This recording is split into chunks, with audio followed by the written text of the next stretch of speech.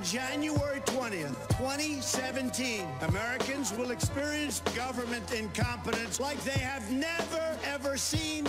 No tolerance, no sympathy, no decency. It's me. I'm sorry, Miss Clinton. This is for real. And it turned out to be a massive surprise, even though I told 1 trillion lies. I'm sorry, Miss Clinton. This is for real.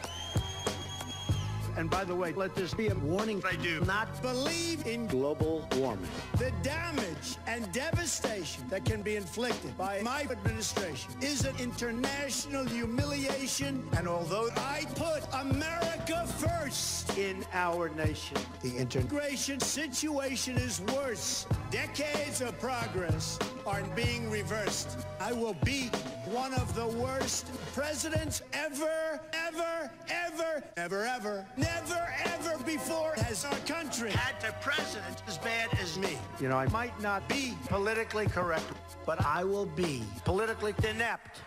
This political stuff is nasty. Some of our big supporters are Nazis. Hail Trump!